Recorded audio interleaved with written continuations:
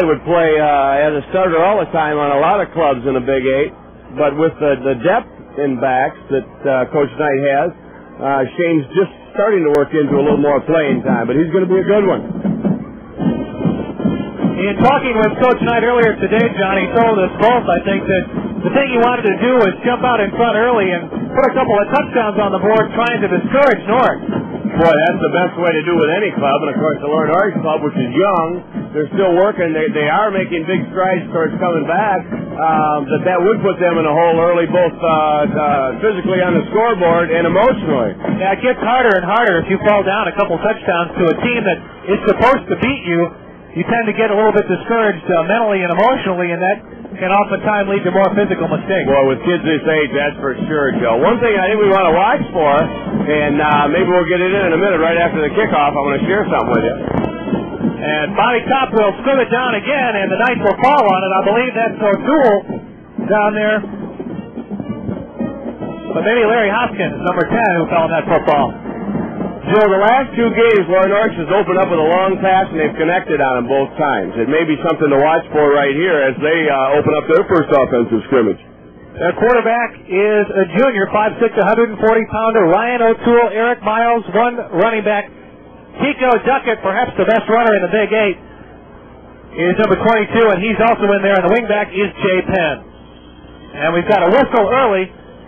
Had a little movement on both sides, Joe, but I think the Portage Central people did not go offsides, and then there was a jump with a guard position down there at Lower Norwich. And he was drawn off. That'll be a 5-yard penalty on the Knights. It'll back them up inside their own 40-yard line. Other starters for Norwich, James Rawlings is a split end, Ascari Mitchell a tackle, Zeke Jones, Scott Banner, Virgil Tabor, Rob Carr, and Derek Pennington, the tight end on the right side. Mustangs going with Brewers, Munson, Hinkland, Roberts, and Canerva up front. Linebackers are Buller, Roush, Eaton, and Kolinsky, the defensive back, and the give goes inside to Duckett, and he goes nowhere. Big hit. That's the kind of thing that the Mustangs need early, I think, on someone like Duckett. Kind of make him think a little bit about where he's going to run and everything, rather than just get that consistently 9.7 speed up to full still. Duckett 300 yards coming into tonight's game on only 40 carries. That averages out to 7.7 yards a crack. Second and 14. They gave Duckett a yard after that 5-yard penalty. And Ryan will roll to his right and look downfield. He's hit as he throws, and it's over the head of his intended receiver. Sure, I think that's one thing that we're going to see a little bit is more of the pass from Lower Norwich. They don't want to be just a running offense, just a Tico Duckett offense. That they're going to use Miles a lot, who is also an excellent back, and they'd like to throw the ball some and loosen it up. Rawlings was the intended receiver out on the right side of the field. Norwich runs an offshoot of the old wing T, which a lot of clubs don't run anymore. Well, you don't see that quite as, or anywhere near as often as you used to. I think maybe they use that up back a little bit in the passing scheme. And the ball this time underthrown again. Or what we'd call a slot back, I guess. They split out that wide receiver, and then they put a back right in the slot next to the tackle, so they still have the two backs like a pro set or a lot of other sets, and then they mix their plays off of that. They're not mixing them too well, however, as it'll be 4th and 15, and they'll have to give up the football. In the front is Andrew Cupps. He kicked off to start the ball game, and I think we got a timeout on the Knights. Indeed we do. I'm not sure if we didn't have enough numbers on the field. That would be a costly timeout. Well, to spend one at this time of the game for something like that sure will be, Joe. Some of the Knights are waving over on the side, and yes, we've got another ball player coming in. So Portage Central, if you're just joining us at the opening kickoff, went 80 yards, scoring on a 14-yard touchdown gallop around the left side by Shane Springman. The extra point was good in our score with 5 minutes to play here in the first quarter. Portage Central 7, Lower Norwich nothing. There you see it. The field looks a little better, Joe, too, tonight than last week. Oh, it looked a heck of a lot better, actually, than last week when it was raining through most of the ball game. They've done a nice job of making sure that they got all of all the drainage that they could, and everything's cleared off. And I think it looks real good. I don't think that's going to be any problem at all tonight. I was down on the field before the game started. It's firm in the middle, but when you get around to the sidelines, it gets soggy in a big hurry. And the punt is away, and fairly good kick. It'll bounce on the 30. Back Matt Kopp up. He'll take it and come to the sideline before Nick Saros will wrap him up. Picked up a few yards. Also in on the stop is Buey, number 33, the strong safety for the Knights. You always want your deep men to field the ball if it's safe to field the ball. And Matt Kopp let it bounce once and gave it that nice high bounce where he could pick it up, where it's not going to roll any farther, and in fact he gained 2 or 3 yards to get it back. And Kopp will remain at quarterback. I'm looking for Dan Knight on the sideline to see if perhaps he's left the field, but I don't see him. 1st and 10, Portage Central on their own 26.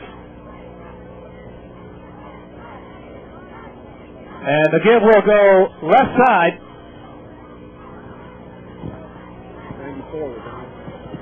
There was Steve Pewitt, and there just wasn't much room to run on that one, Joe. Tim McPherson, number 94, on the stop. He's the junior, a 200-pounder. 2nd and 9. Dan Knight is on the sidelines talking to Coach Knight, so he looks healthy at any rate. He took a hit on the first drive as the Mustangs will go double tight, and Martin is the wideout. He'll now come back into your picture. There he is. And the pitch will go to the sideline. Kirk Johnson has it. He's across the 40, down the sideline to the 40, and driven out of bounds at about the 42. A pickup of 14 for Kirk Johnson. Well, he stayed right down that sideline, tiptoed right down that sideline. Kirk made an excellent cut on that after he got around, because he did take a hit just before the cut, kept his balance, and moved up for another 4 or 5 yards. Johnson running hard. He's a junior, 6'2", 180 pounds. Hewitt checks out for the Mustangs. And Springman back in the ball game. 1st and 10, ball on the 41. Nick Saros making that last tackle for the Knights. Kopp will send Martin in motion to the top of your picture left and come back inside to Springman. He makes a nice move, and he's got himself a first down across the 50 to the 48.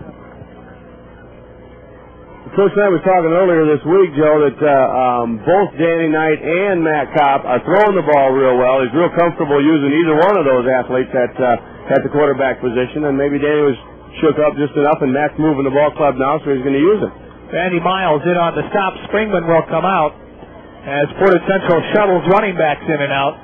Chris Norman, the tight end on the right side. You see him, number 80 in your picture, and Martin again will come motion left.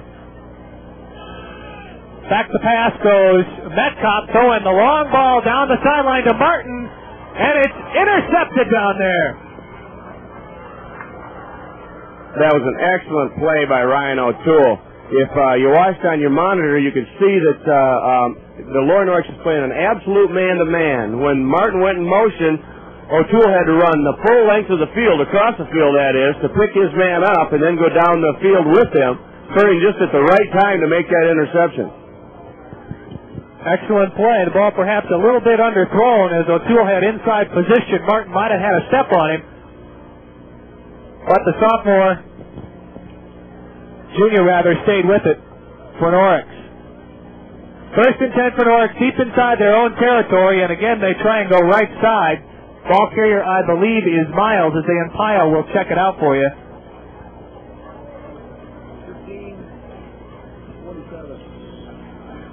Mark Brewer is in on the stop for the Mustangs. 2nd and 10. No yardage that time for Norix. Never like to see turnovers, Joe, but that's as good as a punt when you're looking at it from that angle, and they've got the Knights down in a hole.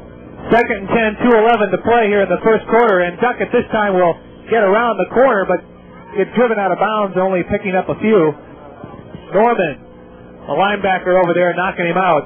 Well, you can see that quick step by Tico Duckett, though, that he made that first move around the defensive end to get outside and gain those 4 yards. Tico Duckett is extremely quick. He'll run a 9.700 consistently, and he is also a load at 185 pounds. Well, he sure is, Joe. 3rd and 5 now for Norix. They have yet to make a first down in this ball game. See the wing tee.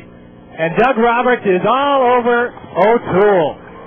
Joe, they showed a little blitz. It looked like a little blitz. They pulled out of it, and I'm wondering if that tackle on the side on Doug Roberts was a little nervous about that linebacker coming in, and maybe just whether he just looked that way or whether he leaned that way, but it gave the open alley for Doug Roberts to come right in there and shut that off. I'd be nervous if Doug Roberts was sitting over me, too. Yeah, you wouldn't need a linebacker intimidating you when you got a guy like that. The rule, of course, is over onside linebacker, but Norwich missed a blocking assignment, and they're forced to punt again. And Kopp will take this one on the fly and turn and give it to Pewitt, and they've got an excellent punt return. Pewitt down, making a cut to the inside. He's across the 20 to the 18. Boy, and what a block by Doug Roberts. He caught that first block in that wall, and he drove the young man from Lower Norwich right out of bounds, Joe. Hoskins had to make the saving tackle. So Portage Central will start in excellent field position on the 18. With a chance to deliver the knockout punch early. Boy, this exchange of the ball has added about 25, 30 yards to Portage Central's position on the field. Yeah, they fielded it on the 40, and they're down inside the 20-yard line. 1st and 10 on the 18. Kopp, the quarterback, on the option, keeps it, breaks one tackle, dives down close to the 10. Nick Forrest making a stop for the Knights. Another nice read by Matt Kopp. He put the ball in there to the running back. It was closed up there. The tackle was down there, so he pulled the ball out, turned it upfield, and made that good yardage, almost 8 yards. It'll be 2nd and 3 for Portage Central.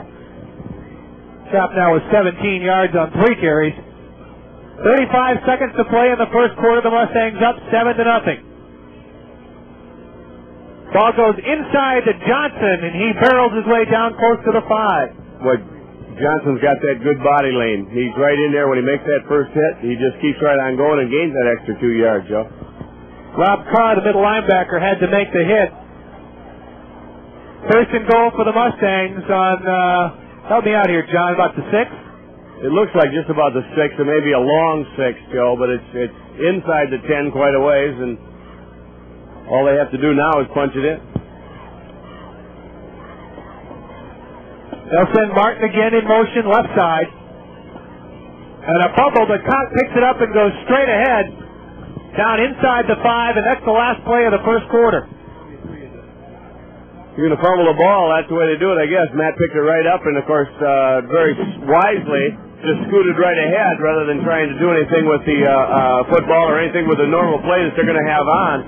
I notice Norwich still is in that man-to-man defense. When Terry Martin went into his motion, O'Toole went all the way across the field with him. Our score at the end of the first quarter, Portage Central 7, Lower Norwich nothing. The Mustangs took the opening kickoff, went 80 yards for the score, scoring on a 14-yard touchdown scamper by Shane Springman.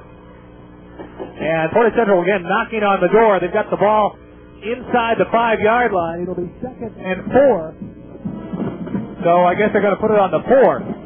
Doug Roberts is coming into the ballgame now at the offensive line. They're bringing Terry Martin out, the wide receiver, so it must be some kind of a goal line offense that they've got now for Coach Knight. They'll have a double tight end, the tight ends being Chris Norman and Stacy Young, and Roberts is the tackle on the right side. Split back, 2nd and goal from the 4. And the ball goes inside and a touchdown, Portage Central. Kurt Johnson, I believe, on the carry. Yes, it was, Joe, and they had actually almost an unbalanced line on the one side. They added Doug Roberts to that side, put the tight end out a little bit farther, and then gave it to Kurt Johnson along that way, but Kurt made a lot of those yards right on his own, too.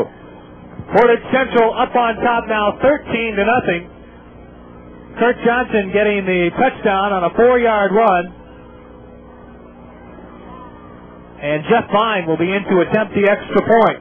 The snap, the set, the kick is blocked. A poor kick by the Mustangs, and our score will remain 13-0.